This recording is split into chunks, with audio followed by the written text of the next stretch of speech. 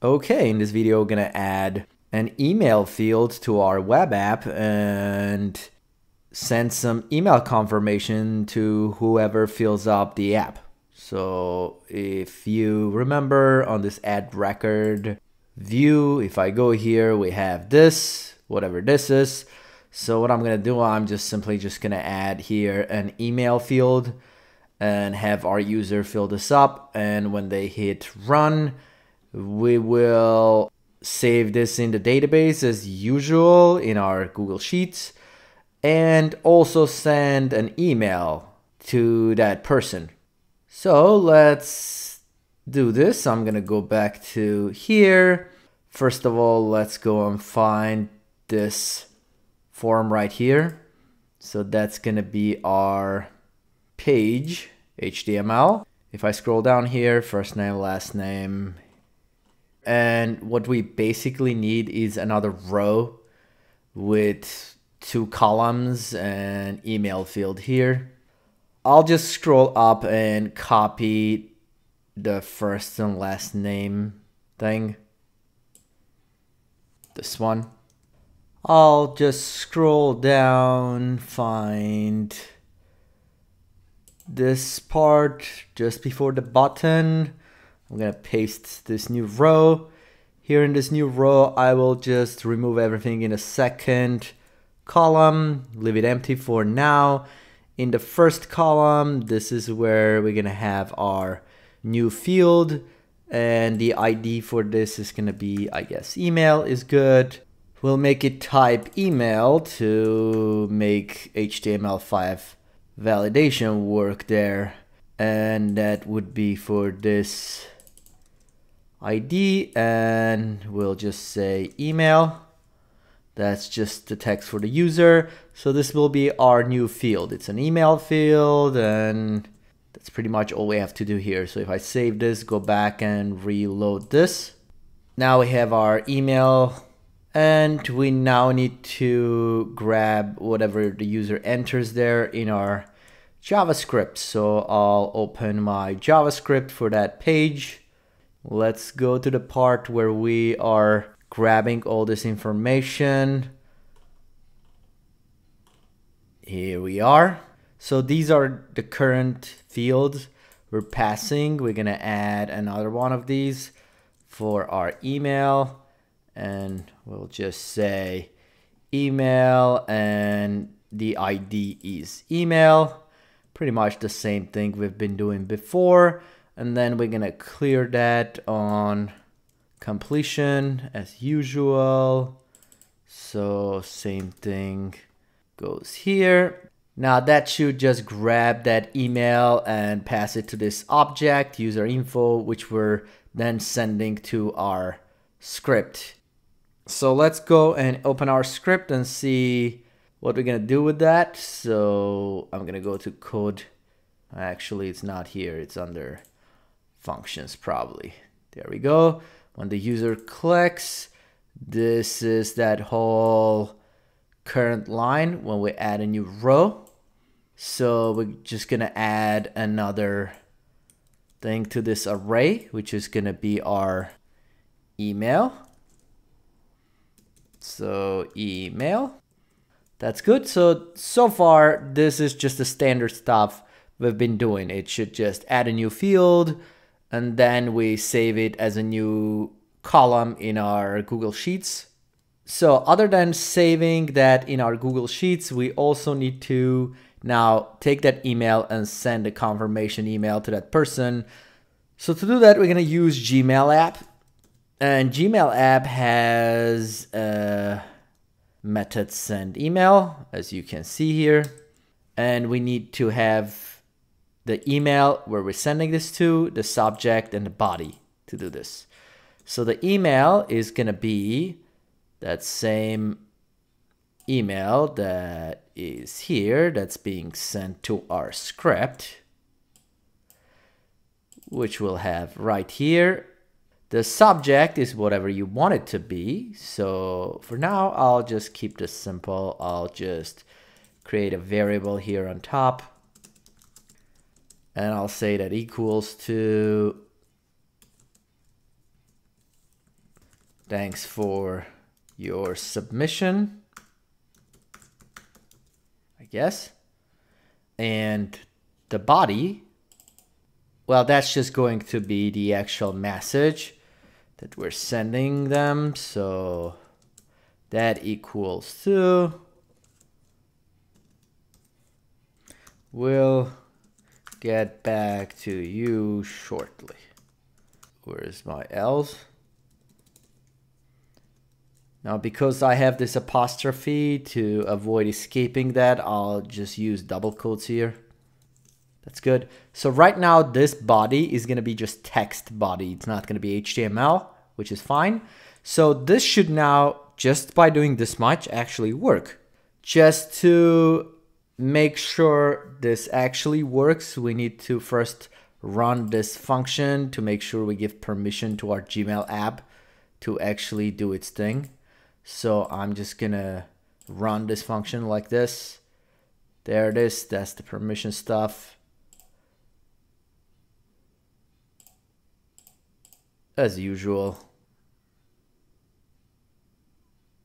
And that's normal. We should be getting that error because this is not supposed to run like this. I was just doing this to make sure I do the permission here for my Gmail app. So now let's go and open the sent folder in our Gmail. There it is. As you can see, nothing is sent right now. I'm gonna go back and try to use this to see what happens. So just some information so that it allows us to send this form. And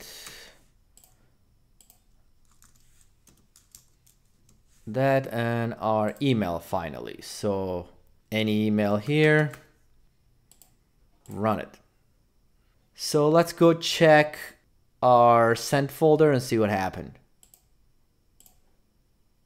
There it is. So the email was sent, as you can see, and it says thanks for your submission, and this is we'll get back to you shortly.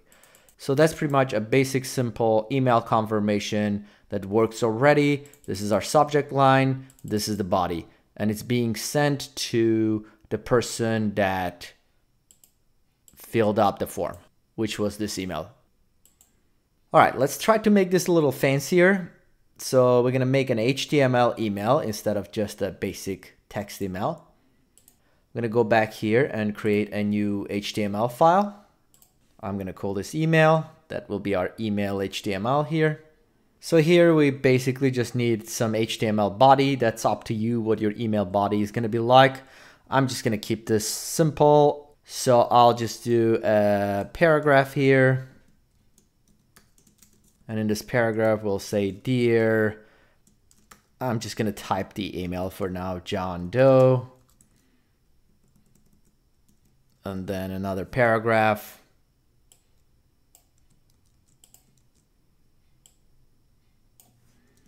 Thanks for your interest. We'll get back to you shortly.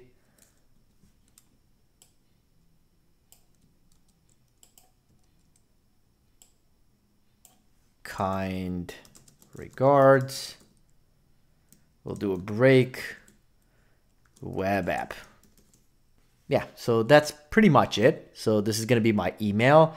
So in this email, I will have to customize some parts. So instead of sending John Doe, it will be the actual first and last name that we get from this form. So to get this done, I'm gonna go back to my function. And in this function, this is where we do this Gmail thing. So before we do this, we need to create that HTML body. So I'm gonna create a variable. And for that, we'll use HTML service. And we need to create the HTML from file. And we're gonna do a template because we want to also change some of those variables in our email. So that should do this. So the name of the file is email. then maybe I shouldn't have called this body HTML template. Let's call it that. And then I'll take that and I'll pass some parameters to this. So I'll make HTML template dot fname for first name equal to whatever we get from here as a first name, and something similar with our last names. So I'll do lname for last name, and that will be the last name that comes from here. And these will be the variables we'll be passing to our template. And after we do that, we can now take that and evaluate that template to get an HTML output. And this is where we're going to call it var HTML body equals to this. This will be the HTML body. Now we need to pass that as an object here to our Gmail app, send email. I don't remember exactly how that works, so I'm going to have to look up in the documentation. There it is. Let's take a look. Body options. So that will be something that's an object after the body, and the object will have HTML body. Okay, that makes sense. So let's just do that then. I'm gonna go back and add another object here in this send email, and that object is gonna be just HTML body, and it's gonna be this HTML body from here. So the only thing for us left to do is to make sure we go to our template and we use this fname and lname variables there. So I'm gonna go to my email template, and instead of here saying John, I'm gonna open my script tags and use fname. And here, instead of the last name, we'll just replace it with the lname variable here. And I believe that should do it. So let's just test this and we'll recap what we did. So I'll save this, go back to my web app, refresh this, and try to do this again. So we'll do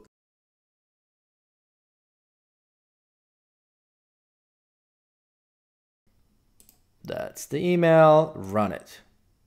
So let's go check our Gmail and see what we actually sent, if anything.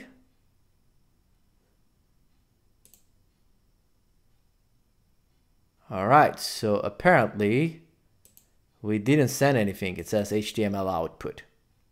Okay, so we'll have to go and troubleshoot this, see what we did wrong. All right, so let's take a look at this. So HTML body, oh, apparently that should be a string. And I don't think we get a string in evaluate. So this should be, after we evaluate it, we need to just get content, probably, string. Let's try that. I think that should work. So we need this to be just string format. So let's try that, save this, go back and reload this, try again.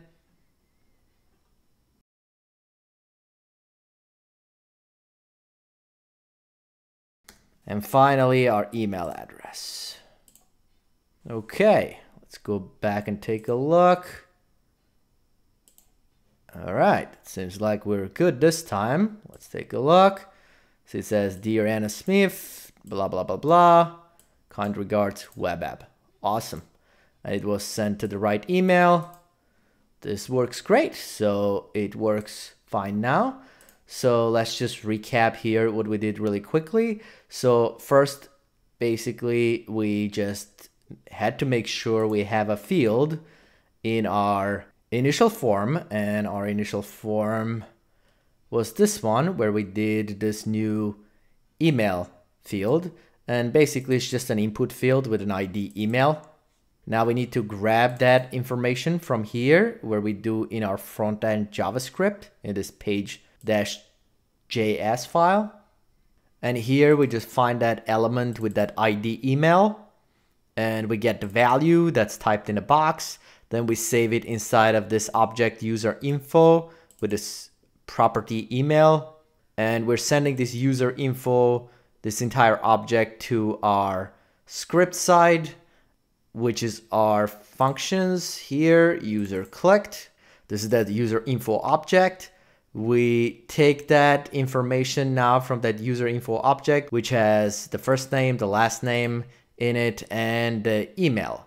So we create a new email by using our HTML service. We have this new HTML file, which is our email template. If we want to use any additional custom variables here, we just use tags here, the script tags, and we use the variables we're gonna pass from our script side here to render this template. In this case, I'm just using the first name and last name. You could obviously pass more information and use it in this template as well. Now that F name and L name is defined right here when we take this template and basically pass those properties to it, and those properties in their turn are defined by using this first name and last name that are coming from our user info object from that submission. And then we just take that and evaluate that template to render HTML. And then because Gmail app send email requires that to be text body instead of just HTML content, we had to do this get content to convert that to text. And that creates this HTML body, which we're passing to this HTML body. And that's gonna send our email. And that should do it for this video.